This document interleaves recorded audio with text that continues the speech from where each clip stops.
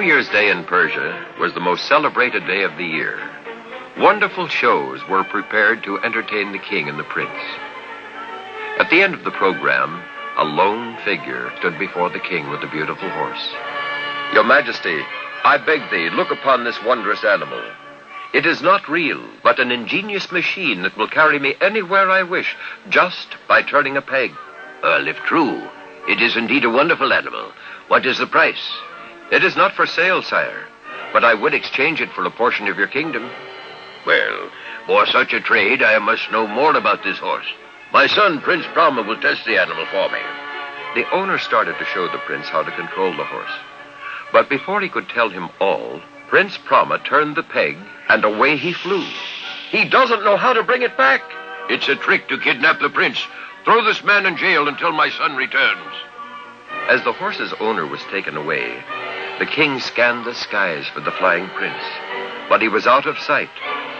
High above the clouds flew the enchanted horse with the frightened prince. He traveled hundreds of miles, but he couldn't control the animal. He twisted the peg, but the horse continued to fly upward and onward. At last he found a small knob behind the animal's ear. He gave it a turn, and the enchanted horse started to descend. As he came closer to earth, the prince saw he was in a strange kingdom.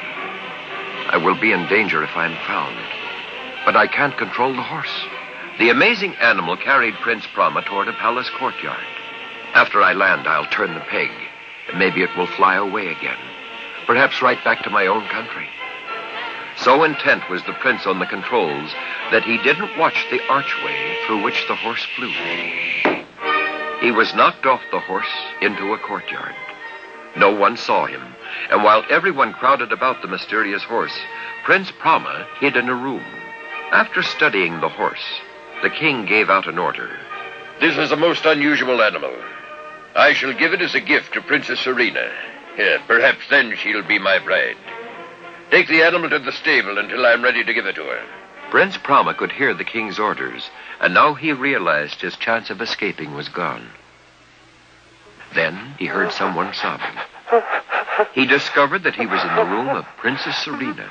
She was the most beautiful girl he had ever seen. She looked up and saw the prince staring at her. "Who are you?" "I'm Prince Brahma. I come from far away. Don't let them know I'm here."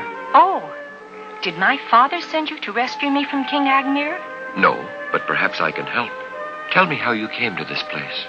Princess Serena then told Prince Brahma the story of how she was captured by the powerful King Agmir. She must marry him or be put to death. "I have an idea. If you pretend to be ill, the king will have to postpone any decision until you're well. I'll hide out in the city and return when the time is right."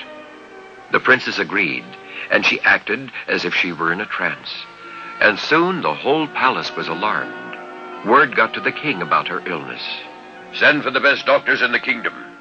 Each doctor who came tried to cure the young girl, and each failed.